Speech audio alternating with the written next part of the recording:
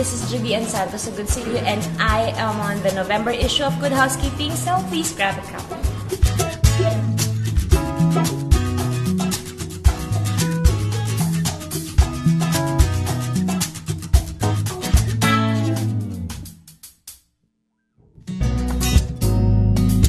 Of course, there's Sharon Cuneta, the megastar. There's Vilma Santos, of course, and the superstar, of course, Nora Honor. For male celebrities, I really admire Eddie Garcia.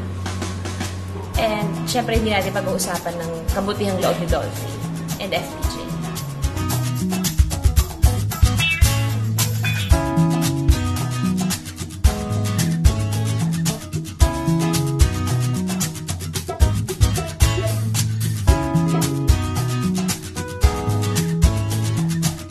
It should be Ate Sharon. It really, siya talaga ang pinaka tinatakbuhan ko when it comes to problems, be it personal or professional.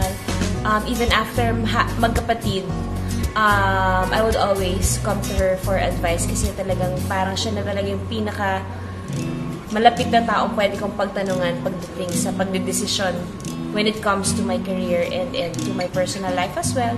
So, yun na nga, pinag-usapan namin, pusod na lang ang kulang sa aming dalawa para maging magkapatid talaga kami. Pero, she's a great advisor.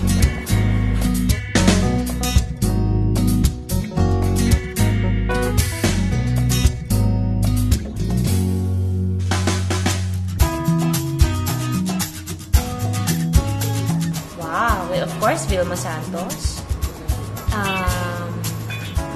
And of course, Nora Honor again. I've worked with her sa babae na pelikula naming dalawa. Pero bata pa ako nun. Isa pa akong siopaw in the making ng mga panahon yan. So ngayong siomay na lang ako. Gusto ko talaga siyang makasama ulit sa trabaho. And Eddie Garcia, kasi hindi ko pa siya talaga nakakatrabaho.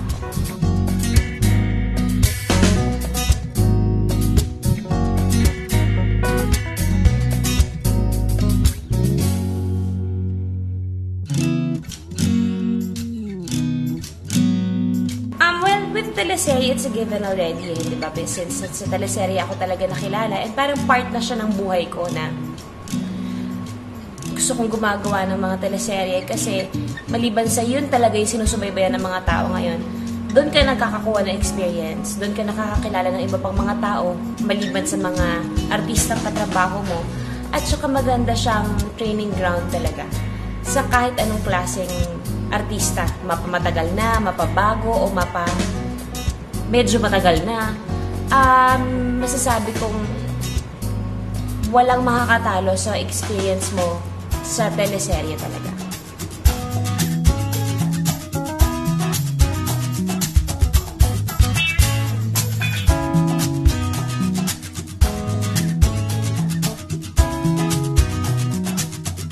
Meryl Streep. Yeah, it's Meryl Streep. Kasi, di ba, kahit nasa matanda na siya ng slight, baka makarating tayo sa ito, Auntie Meryl, ha? Hindi, di ba? Parang, ang dami niyang roles na pwedeng gampanan, napakahusay ng artista, pwede siyang mag-mimic ng kahit kasi ng character na pwede mong ipagaya sa kanya. She can do rom-coms at that age. She can do a role na seryoso. She can do a role na funny. Pero hindi kaya ito gusto mag-bold pag dumating ako ng 52.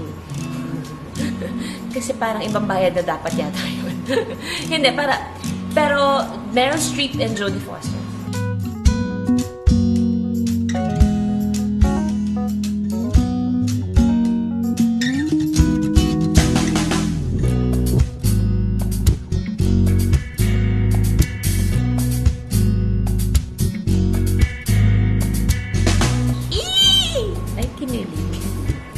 Si Adam Levine, Hollywood naman siya, di ba? Siya at saka gusto ko sana sabihin Brad Pitt, pero dami ko nang kahati sa kanya. Johnny Depp.